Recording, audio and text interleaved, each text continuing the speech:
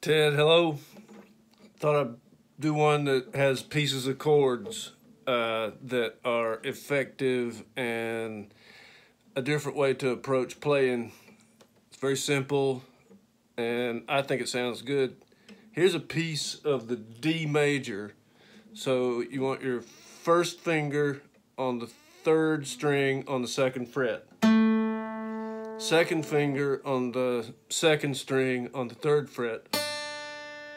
And then just play the first string open.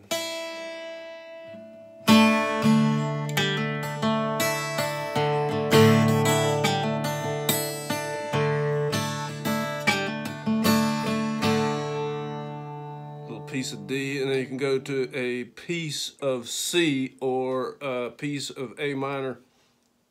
First finger on the first fret on the second string.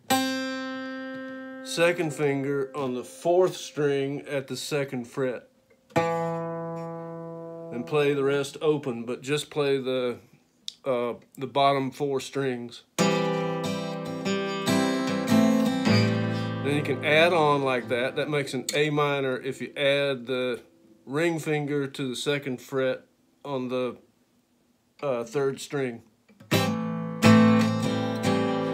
And go back and forth between that first piece of D and this one.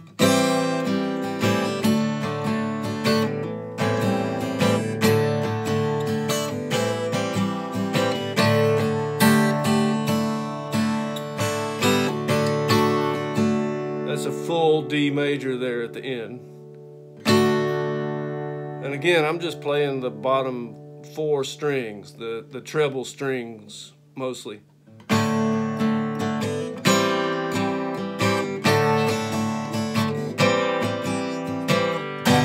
Add that G in there.